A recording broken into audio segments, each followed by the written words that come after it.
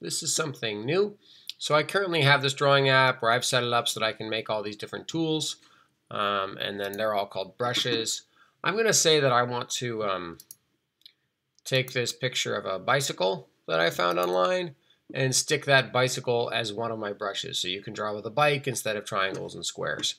So kind of my first step, I'm just going to take one of my existing drawing circles and copy and paste it.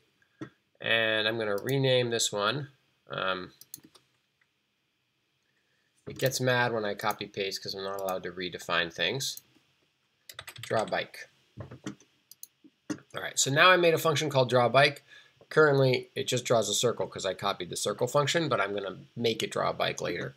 And I'm going to go ahead and just get a button that draws a second circle. Now, why am I bothering to do this first? Because when you're trying something new, it can be really annoying if it turns out that you can't even test it because you made a typo in setting it up or something like that.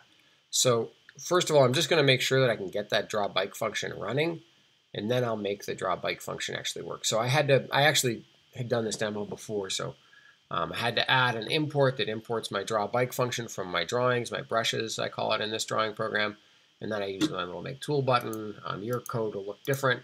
And right now, my bike and my circle do exactly the same thing. So cool, I made that work. I guess you might be a little skeptical that you actually made it work, so maybe I'll make my bike a half circle. I'm just going to remove the ×2 on pi there. And okay, now I really know this function is really running when I press that bike button and then click. So that's kind of my setup. Next step is going to be to figure out how to draw an image. Now you might Google Canvas draw image, something like that. But this is a little bit complicated. So I'm just going to go over and show you the documentation.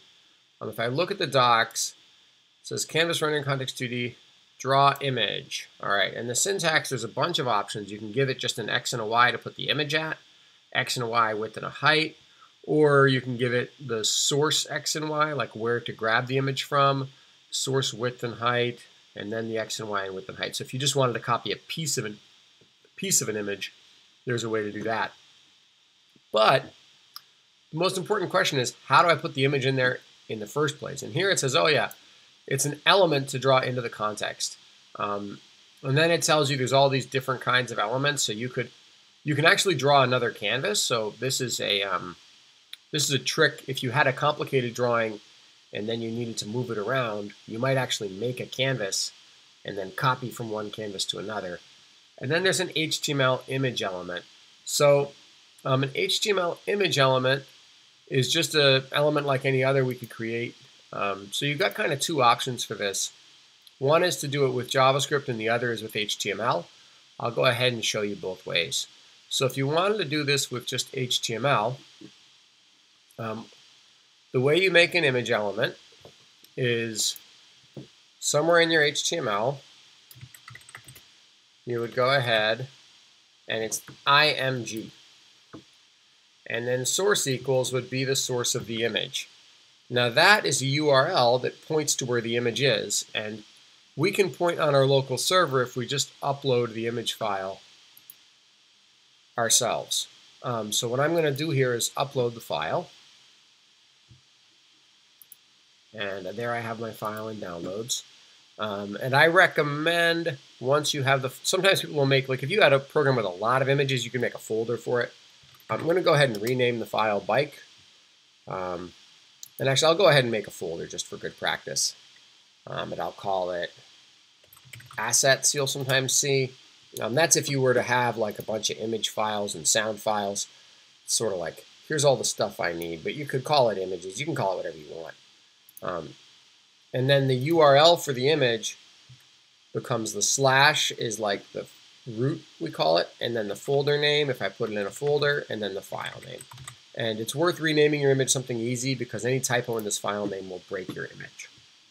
All right. And apparently I broke my app.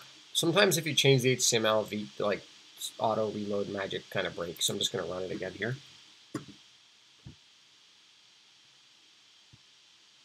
Cool. And you saw before the canvas got styled up, there's the image showing up right away. The last thing we'd want to do is just hide that image because we don't actually want it to show up. So we would do display none. And now we have an invisible image showing up. And then we would have to give it an ID and grab it in our JavaScript. So I can call it bike. That's reasonable. All right, so that's in our HTML. That's a little annoying because it kept breaking my code. I had to stop and reload and stop and reload. All right, there we go. Awesome. Now I'm going to go to brushes,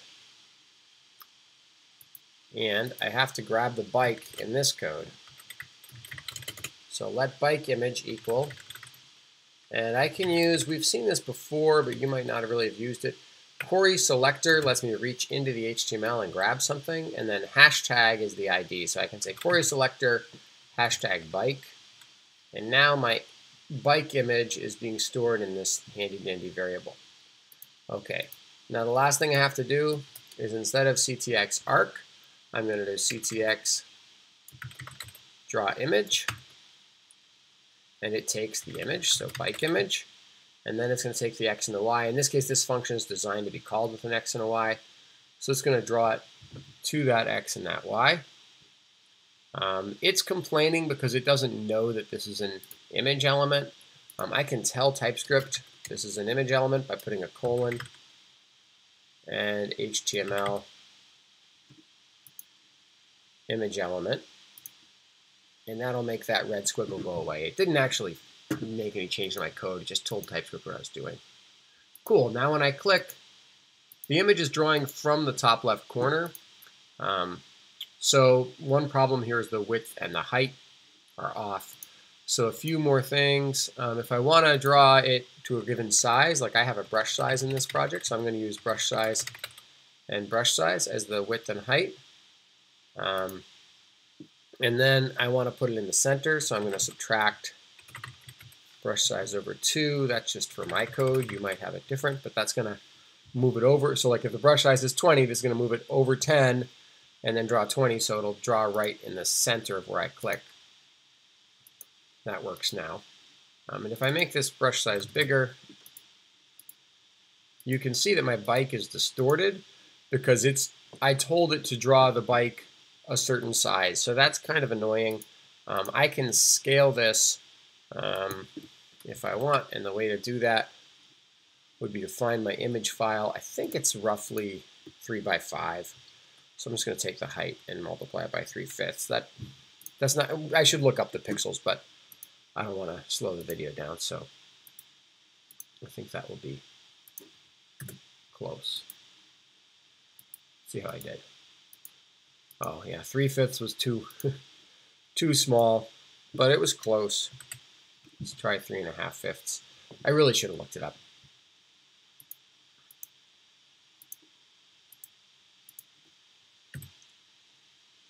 All right. And that's the idea. I told you I would show you how to make the bike. So now I can even draw, I can draw with the bike however I want. So that's draw image. One other thing, if I didn't want to edit the HTML, I could instead create this whole thing in JavaScript. And a good example of how we do that would be like in the original Canvas file.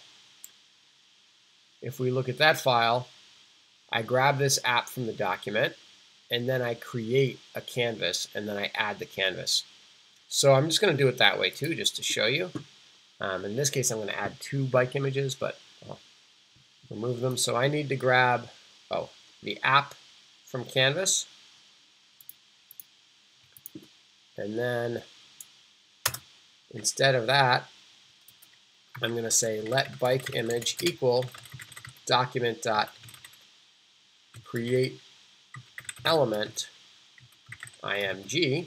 That's going to create my image element, and then I can just, the way that I would set the source, I just say source equals assets bike.png, and then I can set that style with bikeimage.style.display